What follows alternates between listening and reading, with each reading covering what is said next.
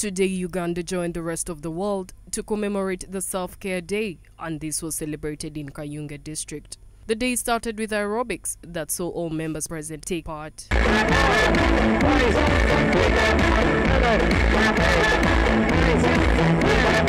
Self-care encompasses the practices that individuals or communities adopt to manage their health independently of the formal healthcare system. This event was intended to raise awareness, to create awareness, to enlighten young people, to enlighten their parents about the changes that are happening and how individuals need to take care of their bodies. An example, when you're growing up, whether a boy or girl, and you're in puberty, your body begins to smell, gets a certain odor because of the body changes, the biological changes that are happening in your body. You need to bathe often.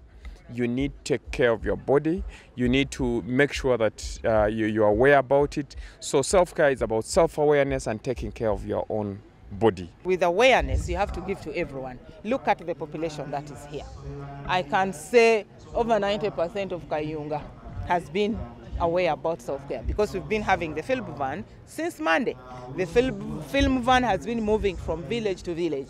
Several district leaders emphasized the significance of self-care and urged Ugandans to adopt it as it would help conserve resources that would otherwise be spent on hospital visits. The journey of self-care has been with us, and the ministry has done the following.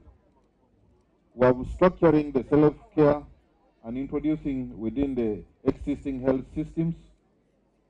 And as has been mentioned, Kayunga district is the second area where we are celebrating. We're in Dokolo. Tusoma ku ssomero n'ewaka bibeerewo.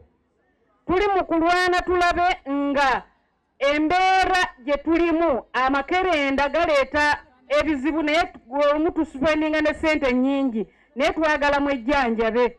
Olabe ng'ewaka tukola dduyiro. Self-care is not only about aerobic. The teachers who are here, cultural leaders, the religious leaders, everyone, a mother, a father. Self-care is for us all. We have to participate in sensitization.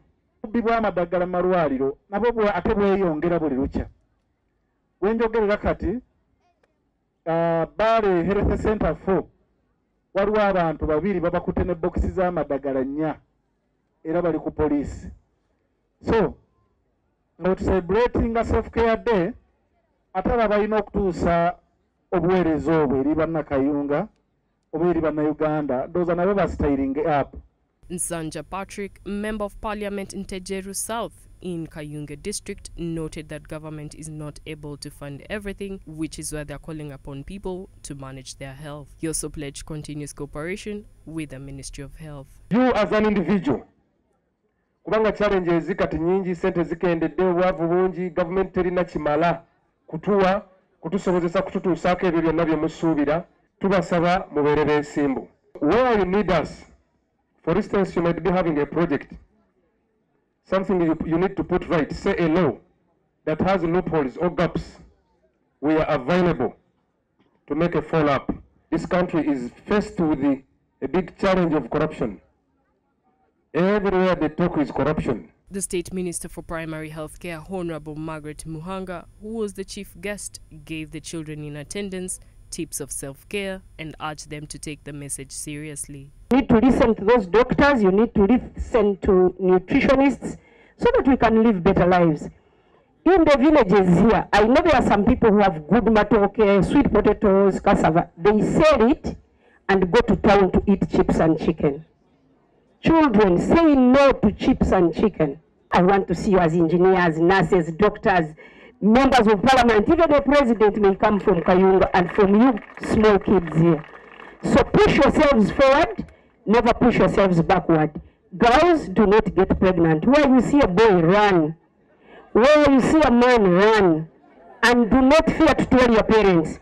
The minister questioned the district health leaders on why services are not improving in the district health centers, yet the government has come up with interventions like salary enhancement. You know that salaries of these people were enhanced, including the nurses. But every day we are getting information from the Director General Health Services that you have not improved at all. Actually, work in our hospitals is worse than before we raised your pay. Please check on these health workers.